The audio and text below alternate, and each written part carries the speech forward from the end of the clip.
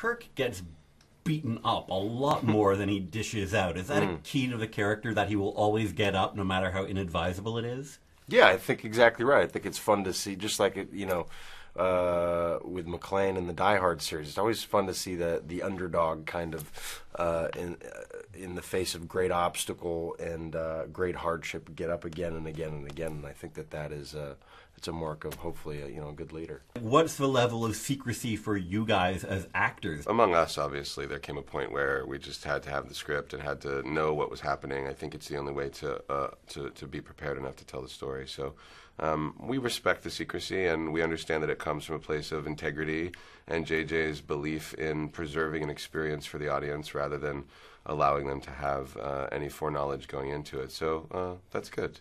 There is a great deal of secrecy around this film, and we're not going to talk about some of these things for the benefit of the audience, but when you were reading the script, were you taken in by the twists and turns? You know, JJ asked me to read the script in his office in one sitting, so it was pretty full on. You know, you read a script like that and it plays out in your head and you definitely have an image of what the movie is. So yeah, that's exactly what happened when I first read it. And it's a bit unusual. Normally, when you get a script for a part, you get to sit with it and live with it. And this, you have to hand over back to somebody the millisecond you're done. Even when we finish shooting. Yeah? And we have to hand it back. Yeah, it's a military operation for sure. But do you feel like that's going to pay off for the audience? You know, I hope so. I really hope so. I hope that them having surprises in store for them makes a difference. It certainly makes a difference for me when I go and see Sex and the City, which is like what I love, and you know, you don't know what's going to happen. It makes a difference. Do you want to bring a little bit of that kind of cosmopolitan glamour to Star Trek? Do you want to do Sex in the Starfleet in the next films? I definitely want to do City on the Enterprise. Right. I want to bring a little bit of femininity to it, and Zoe and I are doing our best. One of the great things about this series is that while it's somewhat certainly invested in and informed by past iterations, it can do new stuff. You get to continue that in this film. Is that stuff fun to play?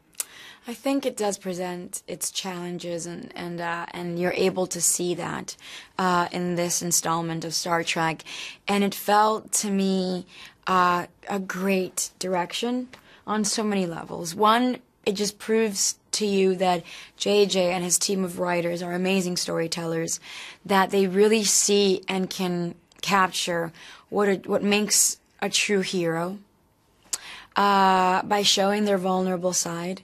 And also there's a deep comprehension and that comes from observing life, that no matter where you are, whether you're in space or on Earth or in the past or in the present or in the future, you will be going through human emotions and in relationships and in friendships. And this film, besides having the most seductive visual aesthetic possible, it's filled with suspense and amazing action scenes, but true emotion by these characters. You've done these films, you're about to do Star Wars. Do you just wake up in the morning and, like Alexander the Great, weep that there are no more worlds to conquer? I wake up weeping, but for totally different reasons. Right. Okay. But I will say that you know, it's as much fun as it is to be involved in these things. You know, I try not to look at it from the outside in and just think this is really about, you know, if we're going to do these things right, we have to just look at it from who's it about, what's the story, and not be thinking about the expectations or the noise or the, you know, critiques that are going to happen no matter what you do.